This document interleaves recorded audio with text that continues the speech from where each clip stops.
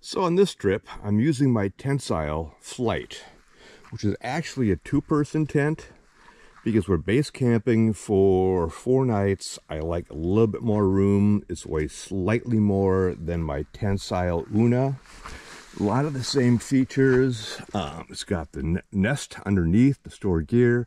It does have the strap, which I've loosened, that if you put 2-person in this tent, you tighten the strap and they each have their own hammock. So in other words, they're not sliding back and forth into each other.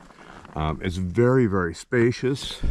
The other interesting thing that I really like about this Tentsile, the Flite, and also my Una, is it has a double floor that I can rest my sleeping pad in. And again, it's a little putsy. You do have to play with the adjustments until you get it exactly the way you like it. But I tell you, a better night's sleep cannot be had in any other tent I've slept in. And it's dry and it's cozy. Again, you're looking at 3-point suspension, so you totally lay flat.